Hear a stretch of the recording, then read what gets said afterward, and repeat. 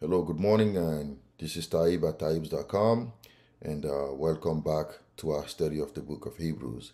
We're going to start chapter 3 today, and then we're just going to zero in on verses 1 through 6. Now, chapter 3 subheading is Jesus is greater than Moses. Now, for people like me and you who don't really have like a knowledge of the Old Testament, like a good Jewish person, those words may not mean too much. Now, we know Moses, and we know how Moses led the people of Israel through the wilderness. We kind of know about the stories, but we don't understand the weight that are carries. Like Moses is probably the most respected, if not one of the most respected figures in the Old Testament, because the law was delivered to Moses by the angels. So for the book of Hebrews, chapter 3, for the author to say that Jesus is greater than Moses is a heavy, heavy thing. Now, with that said, I want to kind of give you a quick synopsis of what we looked at last week, and then we're going to get into looking at verses 1 through 6 of chapter 3. Now, we ended chapter 2 and looked at the reasons why the author is telling us not to neglect the salvation Jesus has wrought for mankind. And we specifically looked at the importance of Jesus taking on the human nature in order to be the perfect and adequate representative for humanity, in that he came to not only atone for our sins, but also to live the perfect life that God desires. He was not only faithful as a high priest to God, but he also was merciful to God, merciful to mankind, merciful to mankind, because he understands the human experience, because he became one. He became one. And chapter 2 ends with, for he himself was tempted when suffered, he is able to help those who are being tempted. Now, Jesus was tempted, but he was sinless. He did not sin. He did not give in to temptation. So because he took on a human nature, he understands the human experience. And he is the perfect sacrifice for mankind, because he atoned for our sins, and he also lived the perfect life that God desires. So now chapter 3 is going to start with a series of verses, and I just want to zero in on verses 1 through 6 this morning. So let's go, and I'm going to read it, and then once I read it, we are going to analyze them one verse at a time.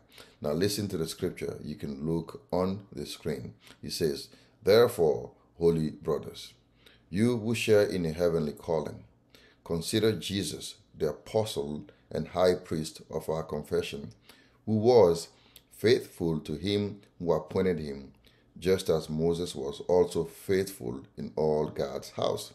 For Jesus has been counted worthy of more glory than Moses, as much more glory as the builder of a house has more honor than the house itself. For every house is built by someone, but the builder of all things is God. Now, Moses was faithful in all God's house as a servant to testify to the things that were to be spoken later. But Christ is faithful over God's house as a son, and we are his house if indeed we hold fast our confidence and our boasting in our hope." Now, this is the word of God, and I'll invite you to pay attention to it. Now, we are going to look at these verses one at a time. So in verse 1, we are told, "Therefore, holy brothers, you who share in a heavenly calling, consider Jesus, the apostle and high priest of our confession." What is he telling us here? Again, the writer is saying to us, in light of everything that I've been saying to you since the beginning, and we looked at some of these things, like Jesus is greater than the prophets and angels. Jesus atoned for the sins, and because of his work, God has glorified his humanity by bestowing on the humanity the name that is above every name. That's the name Son. And he's now seated at the right hand of God and waiting till all his enemies are put under his feet. And he isn't ashamed to call humans his brothers, and he became one so that he could be a faithful and merciful high priest in the service of God. And he's not oblivious to the suffering of man, because he was made like humans in every respect and can identify with the infirmities of humans without sin. He is sinless, but he can identify with our sufferings. Okay? And his sacrifice on the cross was pleasing to God, and the resurrection authenticated that. So because of all these reasons, and more particularly because Jesus understands the human experience, the writer is about to declare some very important truths to us and to his readers. Okay? And we need to know what they are. And we need to know who those people are. He calls them, he says, holy brothers. Okay? He refers to the ones that he is writing to as holy brothers.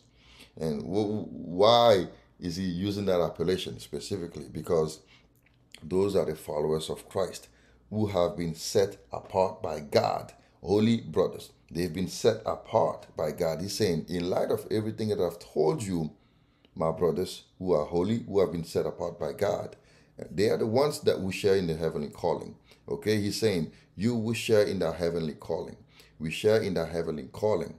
Those people that the writer was writing to, they share in the heavenly calling. And ultimately us, we also share in the heavenly calling. So he's telling them, listen, to consider attentively and to fix their eyes on Jesus, and to fix our eyes on Jesus. And he defines Jesus as God's chief messenger and his priest of what they and we confess. Okay? And then that I want to kind of explain that a little bit. The apostle and high priest of our confession. And the confession is that which we believe and that which we've put our trust in. We've put our trust in Jesus' works on the cross. We've put our trust in that, and that's what we talk about. We preach the gospel, the good news that he came to atone for the sins of the world. So we've put our hope on Christ and Christ alone. So the writer is saying, therefore, you whom God has set apart, because God himself is the one that initiated the call, and you share in this heavenly calling, the call of God. Now, he's telling us, and he's telling the readers at the time, to fix their eyes on Jesus.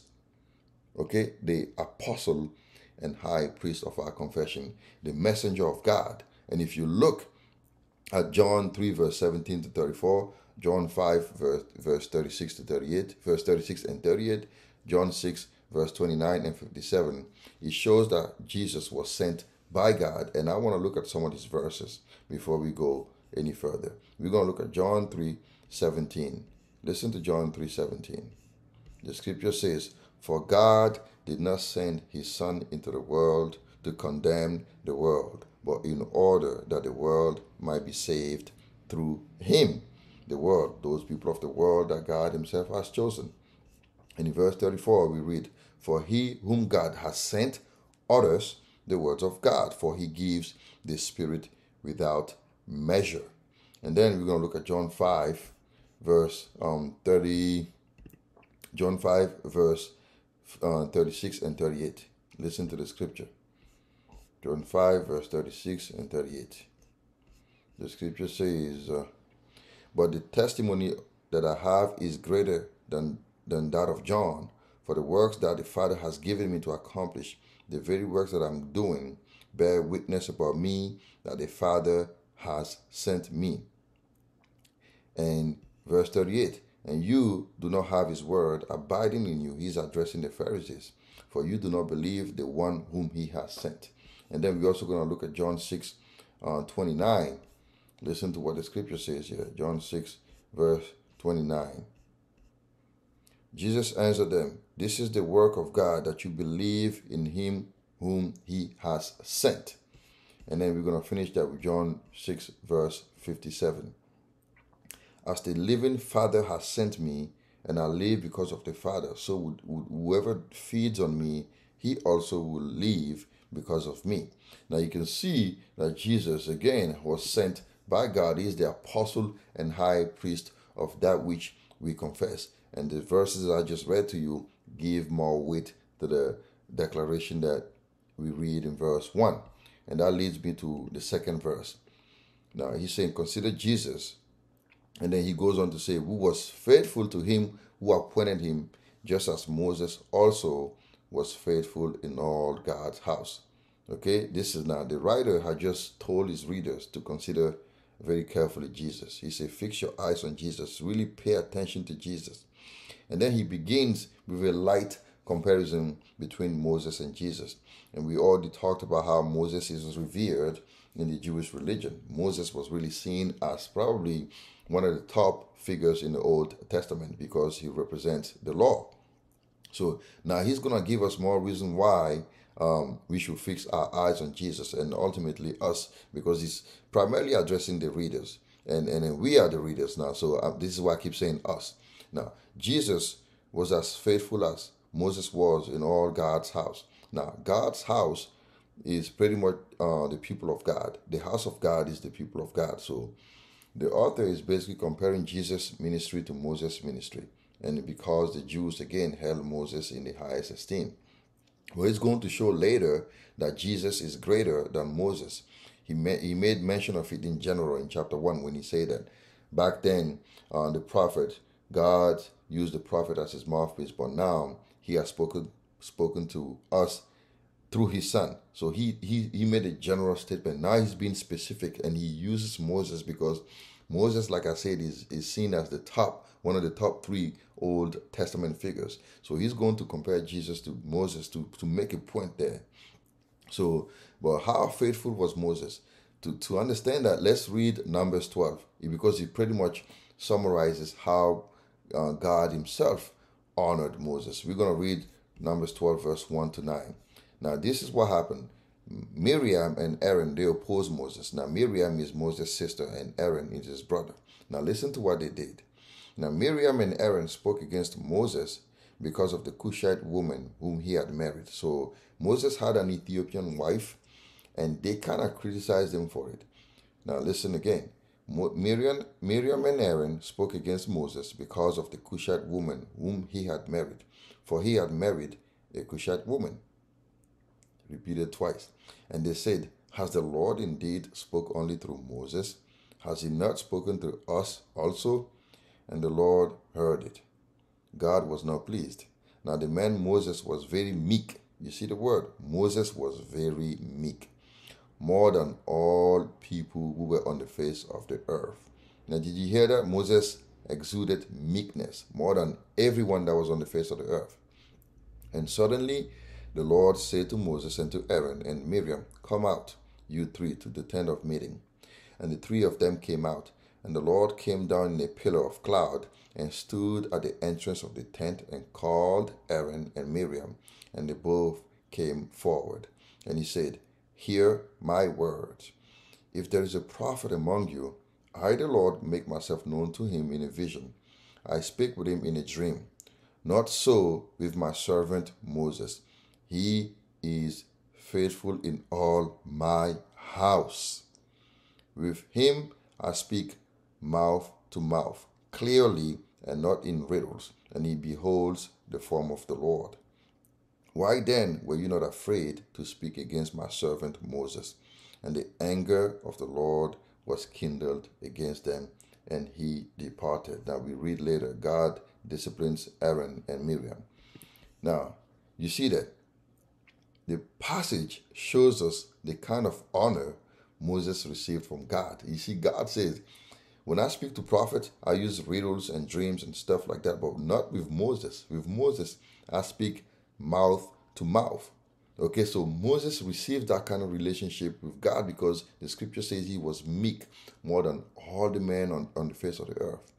So, and he beheld the form of God. This is how much Moses was honored by God himself.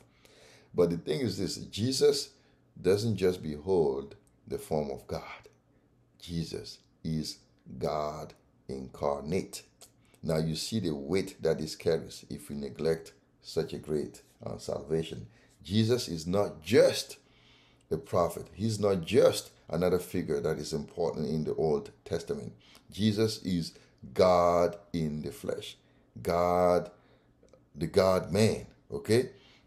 And the writer is going to expand on that in verse 3. We're going to read. Listen to what he says in verse 3. For Jesus, he gives the reason why.